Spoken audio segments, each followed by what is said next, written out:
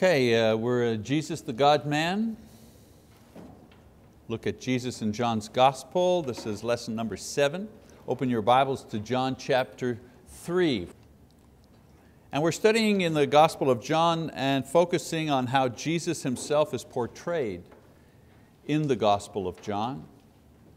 We see Him described as the God-Man. That's kind of a term we've used, the God-Man, the one with both a physical and a divine nature. We also see some recurring themes talked about how John is writing this, how he's putting together his material. We see Jesus putting forth evidence of His divine nature, human nature. We see some people react to Him with faith, others react to Him with disbelief. So in our last lesson, we examined the dialogue between Jesus and a leader and a teacher in Israel at that time called Nicodemus, that dialogue that went on between them, very interesting. And in their conversation, Nicodemus tried to understand, as Jesus revealed to him, the requirements needed to enter into the kingdom of God. And Nicodemus accepted the fact that Jesus did the miracles, and the miracles, they were from God, but Nicodemus's problem was believing that Jesus was God. And let's not be too hard on the guy. That's a pretty big concept to get your mind around. So in essence, Jesus the God-Man was revealing to Nicodemus the mystery that had been kept secret for so long. And this mystery that Paul the Apostle refers to in Romans 16:25, the mystery was, how do you get to eternal life? So they call John 3, especially 1 to 16, the golden passage in the Bible. And one of the reasons they call it that is because it compresses in very few words the mystery of eternal life. And so Jesus says to Nicodemus, you had to be changed. You have to be reborn in the Spirit and in the water. And of course, as I say, it was hard for Nicodemus to understand because Jesus had not yet died on the cross. He had not yet risen, so he didn't have all the information that we have. But for now, in preparation for all of this, the change he needed to make was to humble himself in the presence of Jesus and be baptized to purify his soul. In other words, to demonstrate. It's the same thing then as it is now. They were baptized then as an expression of faith that they were expecting the kingdom to come and the Messiah to come. Today, we're baptized again as an expression of faith that Jesus takes away our sins and gives us the Holy Spirit. Of course, later on, as the gospel would be preached, the details of the kingdom would be explained. Nicodemus would then be able to grasp much more fully the meaning and the value of what Jesus was giving to him. So as I said last time, in John chapter 3, verse 16, summarizes God's plan and His purpose for sending Jesus. So in our lesson today, I want to review this plan of salvation and compare it to other plans of salvation, and also why it was rejected, why God's plan was rejected. When we study other major religions in the world, we see that they also have plans of salvation. That's not unique to us as Christians. So today I want us to look at, very briefly, other religions and their plan of salvation, maybe make some comparisons. Now, major religions have traditionally been divided into 4 main groups. The first main group of religions, the Near Eastern religions, the Middle East, the West and North. Near Eastern religions and their subdivisions are the ones that we are the most familiar with. For example, Judaism, historically, 1400 BC, historians peg it at Moses, begins with Moses. We know it begins earlier than that. I'm talking, if you were taking a course in college on comparative religion, they would say, okay, Judaism about 1500 BC with Moses. Their concept of salvation is based on obedience to the law of Moses and cultural identity. If you're a Jew, you belong to the group, and that group is God's people, so for them that's salvation. And if you obey the law, then you're saved. Another religion of that area is Zoroastrianism, 600 BC. Not many Zoroastrians left. But at the time, salvation for that group was based on the doing of good and certain worship rituals, especially using fire. So if you did good, if you were like a good person and you followed through on the rituals, that was your form of salvation. Islam, another Near Eastern religion, salvation is based on completing the 5 pillars. And the 5 pillars in Islam, the first is confession. There is only one God and Muhammad as His prophet. That's the confession you have to make. Second is the giving of alms, the zakat, 2.5%. The third pillar is daily prayer. God is great. They pray 5 times a day. That's the third pillar of Islam. Fourth pillar, fasting during the holy days of Ramadan. And the fifth pillar of Islam, what we say the process of salvation, the fifth pillar is pilgrimage, to go to Mecca once in your life, the holy city. Now there's another way to guarantee salvation for a Muslim, and that's through jihad, holy war. And the reason that that's a sure thing is because even if you do the 5 pillars, there's still a chance that you don't make it to paradise. In Islam, Allah is kind of fickle at times. You think you never know. And if you don't make it, well, Allah is great anyways, you know what I mean? Who am I? And so within that religion, the idea of jihad is very alluring to young men, because there's no doubt about it. If you die doing jihad, then you're guaranteed. There's no doubt whatsoever you're going to make it to paradise. What is jihad? Jihad, holy war. Yeah, it's a word that means holy war. It means defending Islam against infidels. And then of course the fourth religion in the Near Eastern group is Christianity. When you study comparative religion, Christianity is categorized as a Near Eastern religion. They're categorized geographically. And we're going to discuss the plan of salvation in more detail a little bit later on. But suffice to say, in Christianity, salvation is based on faith, faith of the believer. Then there's another group, the Eastern religions, mostly India. Most Eastern religions resemble one another. There are a lot of them, but there are really 3 source religions that give life to all the other religions in the Eastern group. First is Hinduism. Hinduism is the oldest organized religion that still exists. Their concept of salvation for Hindus is the continual improvement of yourself in various ways for a number of lifetimes until you reach moksha. So the idea of reincarnation is not a blessing, it's a curse. You keep coming back till you get it right. You keep moving up. Okay? In Hinduism, the reason why the cows are sacred is they believe that the embodied spirit in the cow is 1 step away from moksha. That's why you're not allowed to kill a cow, because if you kill a cow, you're taking away the opportunity of an individual who in the next life will go to moksha. Their concept of salvation is you merge with deity. The deity is not a personal being, but rather a force of nature into which you merge unconsciously, like a drop of water falling into the ocean. The other religion is Jainism. Again, not many Jainists left, but it was at one time very powerful. 500 BC, roughly. Their idea, salvation comes by total renunciation of the flesh and its pleasures. No sex, no personal relationships, no personal possessions. And so what they did is familiar to Hinduism, except they said you don't have to keep coming back. You can get to moksha in 1 lifetime. 1 lifetime. But that lifetime you will deny everything to yourself. And then seek it. Like I said, there's a lot more we can say about these religions, but I just want to focus in on their concept of salvation. And then Sikhism, 1400 AD, it's not that old a religion. The Sikhs, they wear the turbans and so on and so forth. Sikh temples.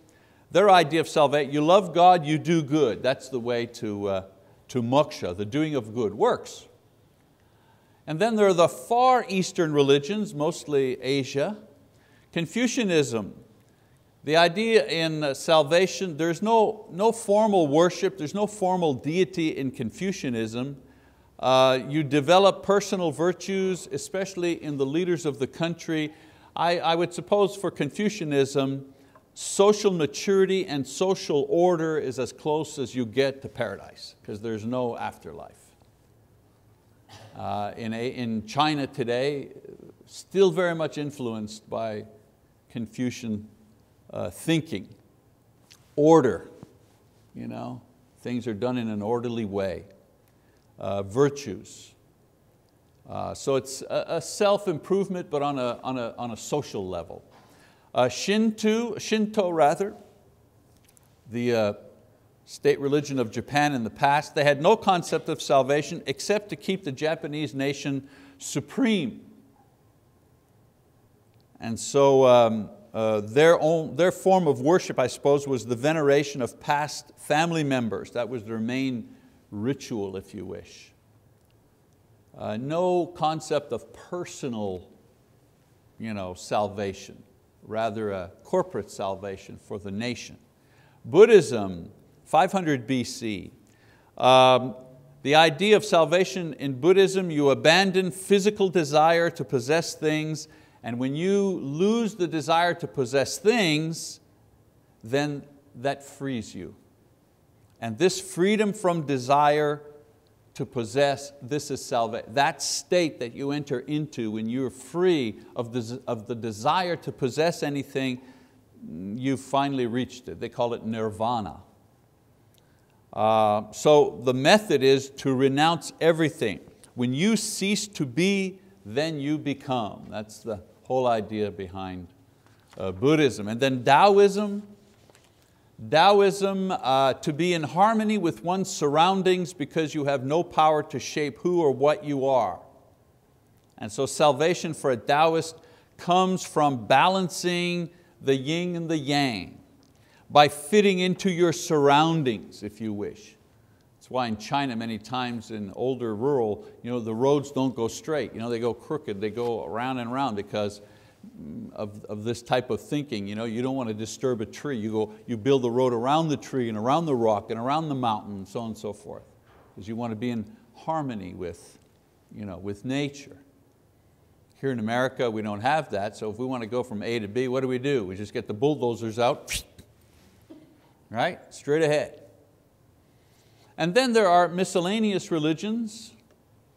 Some religions don't fit into any category. They're not really well organized, but they're widely practiced. Animism, for example, is not a formal or organized religion, but animistic beliefs are common among peoples, especially primitive people. South America and Africa, primitive peoples worship in an animistic way. For them, for their salvation, if you wish, salvation is found by appeasing the spirits with gifts and finding ways to be safe from them, appeasing the gods, building totems. So most nature religions that worship the sun or the water or the animals, those are what we call animistic religions. And then there's naturalism, 1700 AD. Naturalism is not a religion but a belief system. It believes that there's nothing spiritual, everything is material. That's why they call it naturalism, materialism. There's no afterlife, there's no soul, there's no spirit. And so finding happiness and contentment in this world by self-actualization. You can be the best you can be, that's naturalism. Follow your heart, that's naturalism. You hear Oprah saying that all the time. She mixes all kinds of religions in a kind of a stew. So each of the 12 main religions that I've briefly described, they each have their concept of salvation. And although they have different approaches, the 11 religions have only 3 ways that they put forward for an individual to obtain salvation. Listen now, all these religions, all these billions of people throughout history, throughout all these countries, all of these practices, if you wish, and all the subcategory of these 11 main religions, and they only have 3, they've only come up with 3 ways, 3 concepts for, quote, salvation, for happiness. All right, here they are, 3. 1, by doing religious exercises, religious rituals, ceremonies.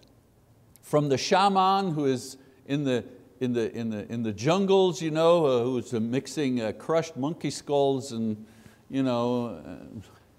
and putting a curse, from that to the very organized religions, that you have to have a ritual, to the Mormons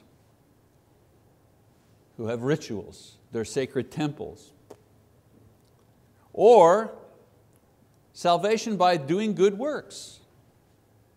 Hinduism, what is it? Well, what's their system? You get to be born again over and over, not born again like we think about, but you're reincarnated over and over again till you get it right. You don't want any bad karma. Your motivation is you want to be a better person. Why? Because by improving yourself, you're getting closer and closer and closer to moksha. And the third one is by doing a combination of meditation and asceticism. In other words, denial. Deny yourself. Deny food, deny marriage, whatever. And when it came to salvation, they only offered 2 possible scenarios of what that salvation was. So 11 religions only come up with 3 different methods, and those 3 different methods promise one of only 2 outcomes. 1, a physical paradise, either now or later. I mean, Muslims, the fact that paradise has 72 virgins. And think about that, is that heaven? Well, that's heaven on earth, for some repressed Muslim man. Or absorption into a greater power. So some sort of physical paradise, or some sort of, I no longer am, I'm part of the force. That's it. Those are the options. Now the majority of people on the earth have sought these 2 objectives by pursuing these 3 ways while practicing one of the 11 major religions. I know that's a lot in 10 minutes, but basically it's what it is. So when we look at Jesus' discussion with Nicodemus, we see another view of salvation pursued in a radically different way.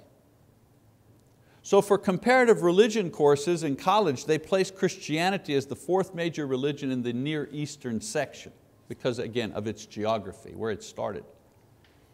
It's put there because historically and geographically it is similar to the other 3 religions. It's similar to Islam and Judaism, Zoroastrianism, because those are monotheistic religions.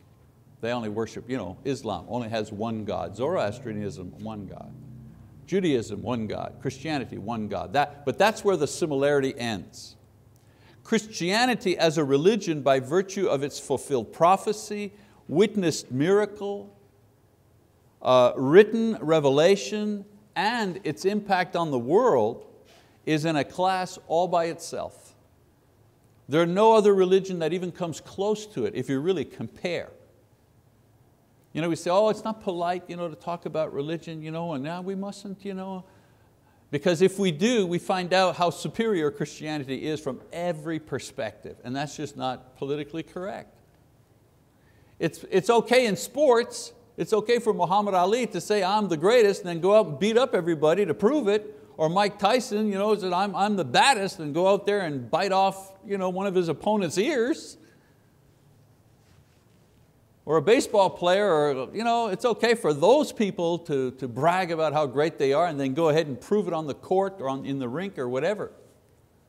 But it's unseemly for a Christian to brag, right?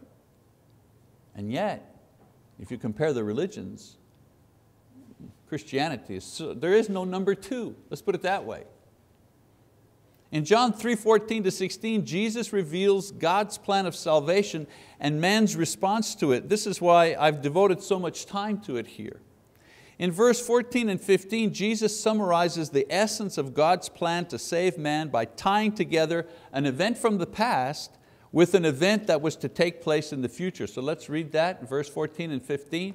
Jesus says now to Nicodemus, he says, as Moses lifted up the serpent in the wilderness, even so must the Son of Man be lifted up, so that whoever believes will in Him have eternal life. So in this, Jesus is explaining to Nicodemus that the plan that God had for change, that's salvation. He had previewed this plan in the Old Testament, and He would accomplish through Him, through Jesus, in the near future. In other words, the mystery, He previewed that mystery in the Old Testament, and He'd reveal it through Jesus in the future, well, Nicodemus' future. Now the episode with the snake in the desert was a preview of His method of salvation. So let's take a look at that. It's in Numbers 21. It says, then they set out, the Israelites are in the desert, okay, with Moses in the wanderings. Then it says they set out from Mount Hor by the way of the Red Sea to go around the land of Edom, and the people became impatient because of the journey. The people spoke against God and Moses. Why have you brought us up out of Egypt to die in the wilderness? For there is no food and no water, and we loathe this miserable food, the manna that God was giving them. And so the Lord sent fiery serpents among the people, and they bit the people, so that many of the people of Israel died. So the people came to Moses and said, we have sinned because we have spoken against the Lord and you. Intercede with the Lord that we may remove the serpents from us. And Moses interceded for the people. Then the Lord said to Moses, make a fiery serpent and set it on a standard. And it shall come about that everyone who is bitten, when he looks at it, will live. And Moses made a bronze serpent, set it on a standard, and when it came about that if a serpent bit any man, when he looked to the bronze serpent, he lived. So in this story we're able to see the spiritual principles at work. First, that disobedience is sin. This is the hardest thing to convince people of nowadays. There was a time that people understood that disobedience was sin, but they didn't care. They went ahead and did it anyways. Nowadays you get people arguing with you that disobedience is sin. But that's a spiritual principle. If you disobey God's laws, you die. I mean, you die in the sense that you're separated from Him and ultimately will be separated from Him for an eternity. That's what death is, not just having a heart attack and your heart stops. Secondly, the penalty for sin is suffering and death. And then the third principle, salvation is based on a system of faith. All the other religions that I talked to you about, salvation was based on a system of work, system of law, system of activity, system of ritual keeping, so on and so forth. But in Christianity, salvation is based on a system of faith. The salvation from sin and death is achieved when God provides an atonement or a payment for sin, and man believes and trusts that God's atonement removes his sins and thus saves him. So in the Old Testament story, the disobedience and murmuring of the people was sinful.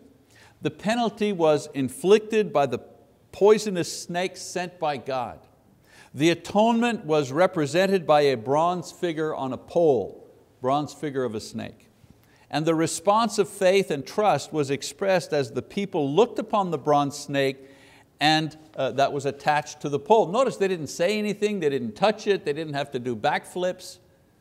Moses simply said, if you're inflicted, if you're bitten by the snake, if you're poisoned, then if you go and look upon it, you will be saved, you'll survive. So in John 3:15, Jesus looks ahead to His crucifixion and He establishes this as God's final atonement and payment for all sins. The sins are every act of disobedience by everyone at any time. The penalty is not just poisonous snakes, but the eternal death of hell. That's the penalty. The atonement of God is Jesus' perfect life offered as a sacrifice on the cross at Calvary. Why a perfect life? Well, Adam had a perfect life. He was created perfect. And he sinned, he forfeited his perfect life. And everyone afterwards forfeits their life through sin. So what do you think you need to atone for a perfect life that was forfeited through sin? Well, you need another perfect life.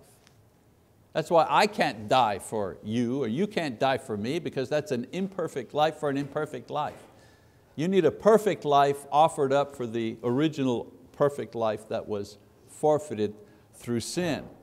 And the response of faith and trust in Jesus is now not going in front of the cross, because He's not in front of the cross, He's not on the cross anymore, but rather in repentance and baptism, which, if you will, relives the cross of Christ.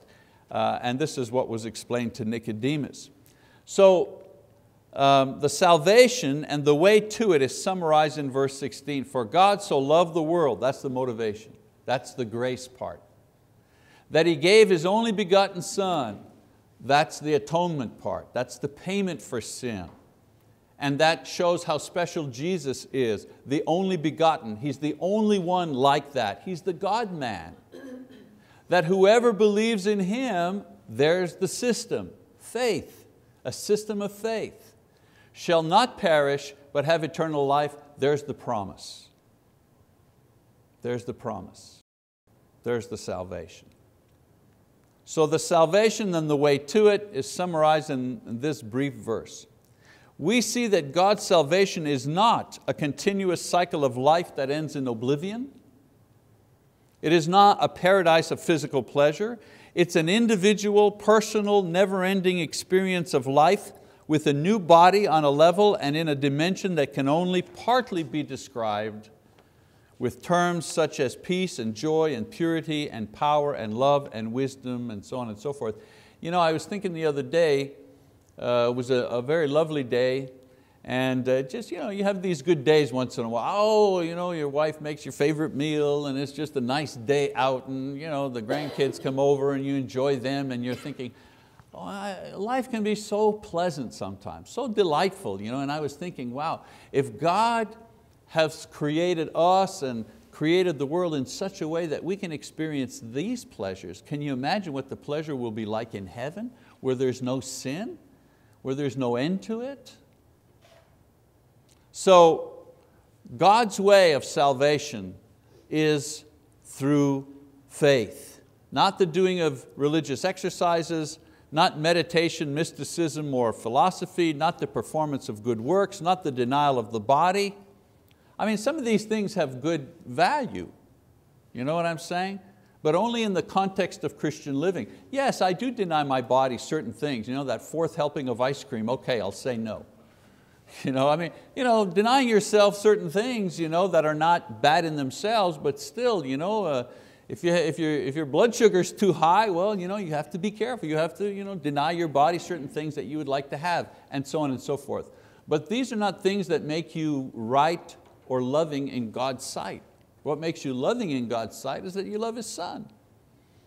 So yes, faith in Jesus is expressed through repentance and baptism and sincere Christian living.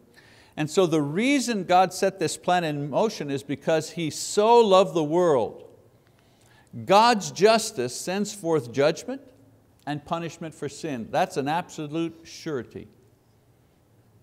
Just as sure as when God said, let there be light, and the lights appeared, we can be just as sure that He says there will be punishment, there will be a judgment for sin. That's a sure thing. And God's love sends forth Christ to absorb the punishment and offer forgiveness based on faith. He absorbs our punishment. Now the reason these other religious systems fail is because none of them provide mankind with what he needs, and that is an atonement for sin. None of them. Nobody deals with sin. And if they do deal with sin, they let the individual deal with sin. You got to deal with it. Okay, we'll give you an endless number of lifetimes to deal with it. So Jesus reveals to Nicodemus the plan of salvation. I want you to get if you don't understand anything else, I want you to understand this. The plan of salvation is that God sends Jesus to die for our sins. That's the plan of salvation. When you're explaining the plan of salvation to somebody, you're not saying to them, here's the plan of salvation. You need to believe, you need to confess, you need to repent, you need to be baptized, you need to be faithful. That is not the plan of salvation.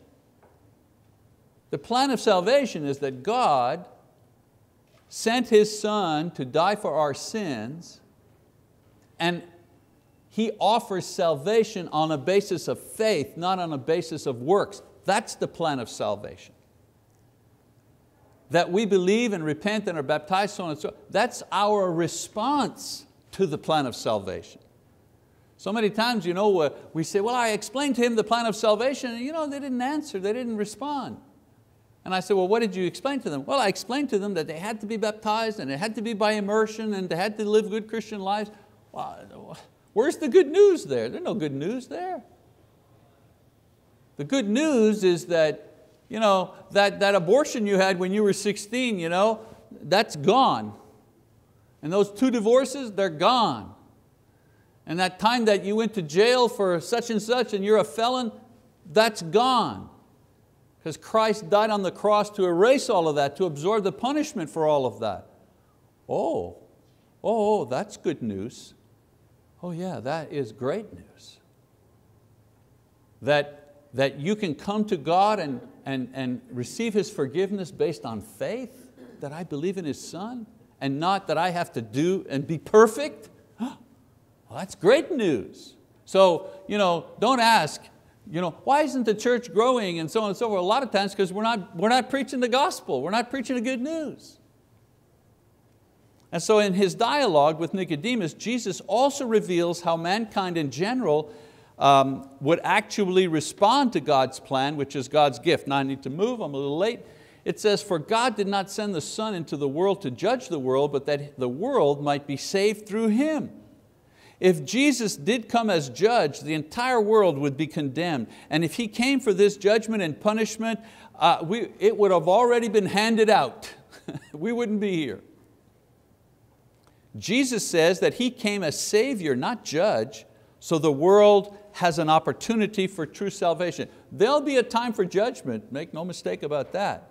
But Jesus is coming to die on the cross. That wasn't the time for judgment, that was the time for salvation. In verse 18 He says, he who believes in Him is not judged. Listen now, that's you, that's me. He who believes in Him is not judged. Oh man, I can sleep at night. He who does not believe has been judged already, because he has not believed in the name of the only begotten Son of God. So in a rhetorical fashion, Jesus poses the question, if Jesus didn't come to judge, then why are men still condemned? And the answer is that judgment is based on belief or disbelief. This is the dividing point for judgment. Some believe, and some do not. And there's no need to wait in anticipation for the last day for the results of judgment. Jesus clearly states the terms. Those who believe, they're saved. When? Now. And for how long? Forever. And those who disbelieve, well, they're already judged. At the end of the world, there won't be any suspense. Those who believed will take their place with God, and those who disbelieve will be taken away. And I know there are other passages. Now we're focusing only on John here. Again, you can't say everything about everything in one passage. There are other passages that warn Christians to be careful not to fall away. You can lose that salvation, but how do you lose it? Well, by disbelieving, by going back to disbelief. And your disbelief will be expressed through your actions. If you go back to sin, you go back to the world, if you go back to that, well, then you're expressing disbelief. So at the end of the world, there won't be any suspense. The charge that will condemn will be that they didn't believe in the name, in other words, His true essence, which He explains is the only begotten Son, the only one who has this God-man nature. This is the essence. When somebody asks you in the waters of baptism, do you believe that Jesus Christ is the Son of God? And you say, yes, I do. What you're saying is, I believe He's the God-man. I believe He's the man, the historical Jesus that died on the cross, and I also believe that that person was the Son of God. He was divine. 19 and 20, it says, this is the judgment, that the light has come into the world and men love the darkness rather than the light, for their deeds were evil. For everyone who does evil hates the light and does not come to the light for fear that his deeds will be exposed. But he who practices the truth comes to the light so that his deeds may be manifested as having been wrought in God. Now in the last 3 verses he explains why this judgment is correct, to silence those who may take exception to his pronouncement. Even Nicodemus might say, well, wait a minute, who are you to judge? So in verse 19 he says the word light refers back to Jesus and the truth that He brings. The plan He reveals from God concerning men. The light came into the world, that's the mystery revealed. Jesus coming to explain who He is. That's the light, it came into the world. And when people come in contact with this light, some choose the darkness because they love sin and evil more than they love God, more than they love the truth. Biggest reason why people don't respond to the gospel when you actually preach it, they love their sins more than they love God. It isn't that they can't understand, it's that they desire one thing over the other. So this is the main reason why people don't want to talk about religion or the gospel. They love the darkness that they're in, whatever that is, more than the possibility of light. That's why religion's a touchy subject. Why is it a touchy subject? Because if you start talking to somebody about religion, eventually you've got to talk about sin. And nobody wants to talk about their own sins. And that's what Jesus is saying here, be ready. The light will come into the world, but not everybody will want to step into the light. So this is why many will not convert, or why certain Christians don't grow. They love their sins more than they love Christ. Verse 20, he said, I'm a bit ahead of the game here. Verse 20, it says, not only do people choose the darkness over the light, once they do, they hate the light.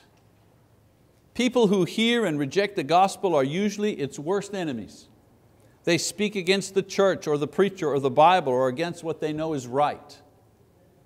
They run away from the light because they want to remain where they are without being bothered. And then in the final verse, Jesus compares 2 people. One who comes to the light, but his love of sin brings him back into the darkness where he would rather be, avoiding the light.